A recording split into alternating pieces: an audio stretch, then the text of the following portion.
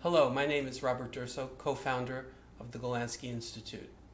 I'd like to speak to you today on some of the causes of pain, fatigue, limitations, and how the Taubman Approach addresses and solves these issues. One of the things that we have to deal with are how do we get into these predicaments to begin with. Isolation of the finger from the hand or the forearm are one of the main causes of injuries, fatigue, limitations. People isolate their fingers when they do exercises such as the following: holding down or depressing 5 keys at the same time and lifting individual fingers to play notes away from the fingers that are held down. This isolates the finger from the hand and the forearm and gives no opportunity for the hand or the forearm to assist the finger in the 2 dimensions needed, playing down into a key and moving horizontally across the instrument. We're told from very young age to keep our piano hand curled, the fingers curled. When we curl our fingers, it tightens the fingers. It also tightens the hand. This contributes to a great deal of injuries. The natural hand position, when left to the side and brought up naturally, shows us that we have a naturally curved finger. This is what we need. We don't need a more curved finger, and we certainly don't need a straightened finger. One of the main causes of injury is twisting. Twisting is when the hand veers either to the left or the right of the forearm. One of the main reasons for twisting is avoiding the black key area when we have short fingers on black keys. For instance, the 2-part invention of Bach is a very good example of this. I will have to play my 5th finger, which is short, on this key. If I make no preparation for that, I will twist in order to get there.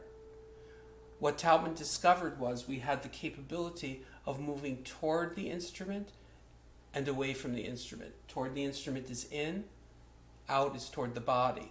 When we begin to coordinate the in and out movements, we can avoid the twisting. I can now move into the 5th finger and be right across from the thumb, which is also short on a black key. Stretching is one of the main reasons for injury. We stretch because we don't have much distance between our fingers. We solve stretching by training people to use the finger, hand, and arm in a coordinate way with a rotational movement. A rotational movement can be experienced by putting your forearm in front of your body, turning your hand towards your heart, and then towards the floor. That rotational movement can help us move laterally across the instrument so that we don't have to reach with the finger alone.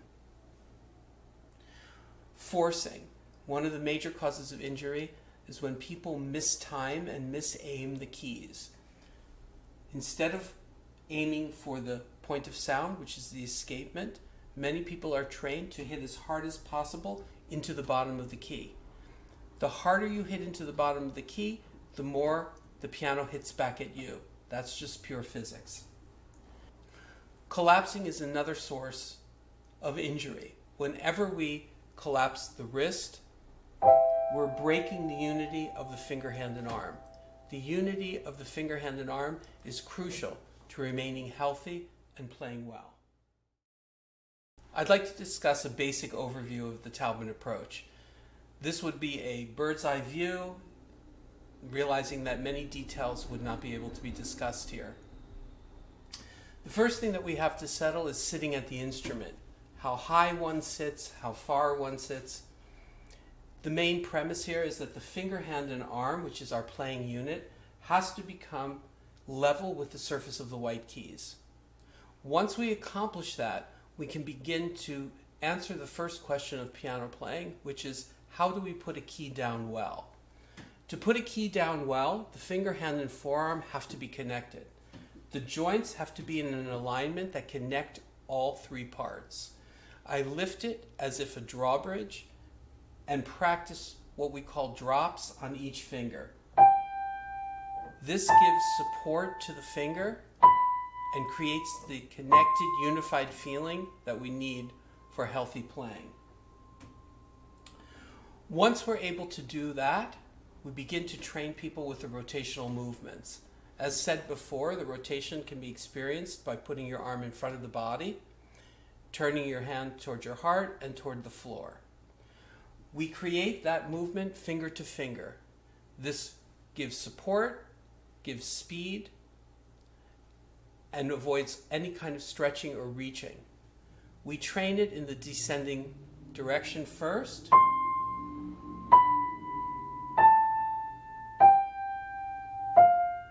Then we trained it in the ascending direction.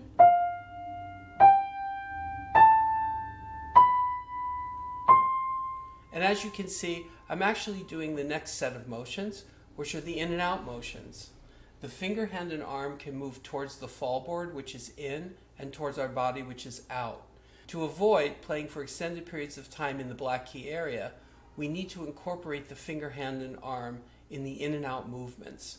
We begin to do that in a scale by coming out to 4, out to 3, into 2, into 1, out to 3, into 2, into 1.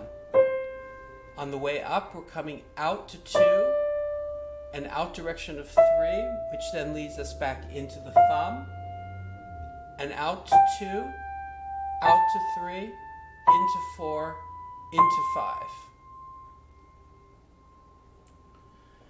Once we can do the in and out movements, we can show how to cross over and under. We use the rotational motion to cross the finger, hand, and arm over the thumb and back to the next finger. We use it also to cross under, turning to the right and back to the left for the thumb.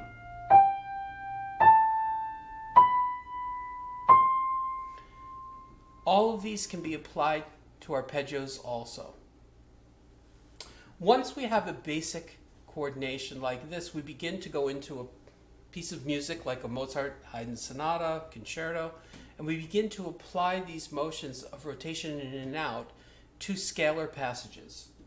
So we might take the beginning of the B-flat Mozart sonata, apply these motions to the beginning of the movement.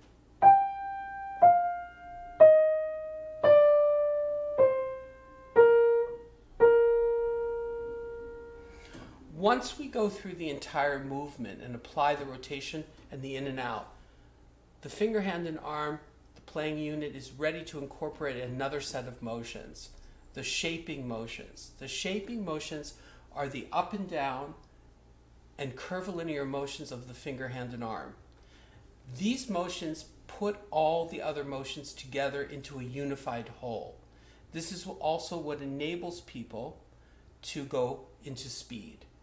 So when we add shaping motion, the person feels they have an access to speed in a whole new way. They feel the comfort of it, they feel the articulation of it, the ease of it, and the clarity of it.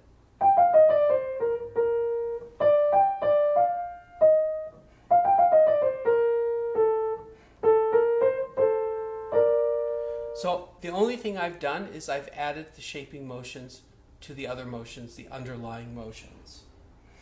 This basically gives a healthy technique that is transferable to other repertoire.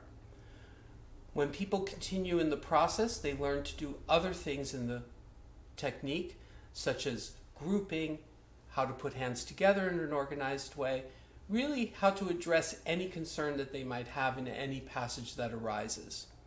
Some people will even go as far as to want to become a teacher of this, and the Golandsky Institute has a training program to produce teachers.